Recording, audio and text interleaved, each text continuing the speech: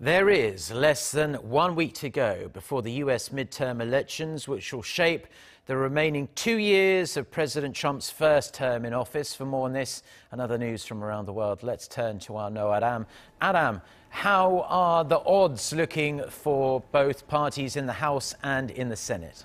Well, Mark, opinion polls suggest Democrats are favourites to win the House, while Republicans may maintain control of the Senate. According to a Washington Post-Schar School poll, across 69 congressional districts identified as competitive in late August, 50% of likely voters support the Democratic candidate, while 46% support the Republican. The Post says the 4 percentage point difference is superficial given the poll's 3.5 percentage point margin of error. However, it does note the finding marks a sharp turn from 2016, when voters in these districts backed Republicans by a margin of 15 percentage points.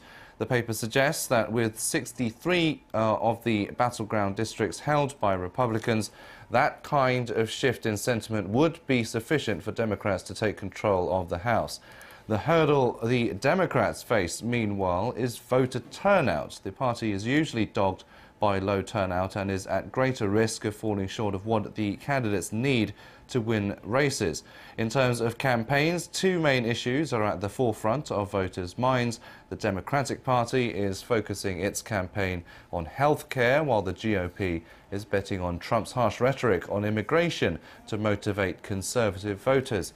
According to CNN, more than 23 million ballots have been cast already in early voting, and the rest of the American public will go to the polls next Tuesday.